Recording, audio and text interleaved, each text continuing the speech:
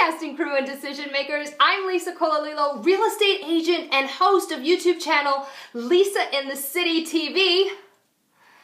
And I want to be your next real estate host. So come along with me while I give you the inside scoop on just who is Lisa in the City. Here comes the money. Here we go. Money talk. Here comes the money. Money, money, money, money. Dollar, dollar, dollar, dollar.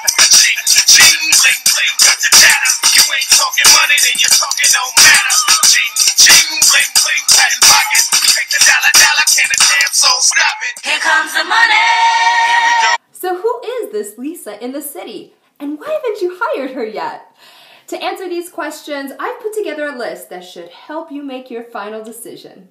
Number 1, I always have a professional attitude.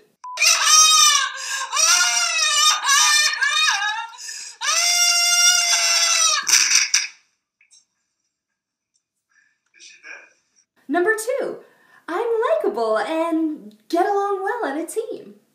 Coming soon is a new web series in the Seriously? Seriously, guys. Coming soon is a new web series in the Okay, you know what? And finally, number 3, I just get people. Yeah, when we walked into the house, we saw the center staircase. That was it. Yeah, and I definitely pictured Kenya walking down for prom. Aww. That's the moment. That's the moment that you grab her boyfriend by the neck, right? That's it. Okay, there's this one thing you should probably know about me. I talk to myself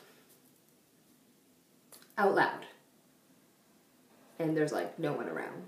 The curb appeal is what's going to get a buyer in the door, especially in this neighborhood. They're expecting something inviting, looks well maintained, none of which is happening around here. I mean, the only splash of color is this yellow fire hydrant right in the middle of the front yard. Okay, so good sized room. The other thing is there's no ensuite in here. That's going to be something that's going to bring the dollar value down for the seller. Closets. I couldn't get the closet door open. That is not what we want to happen to the buyer. Here comes the money.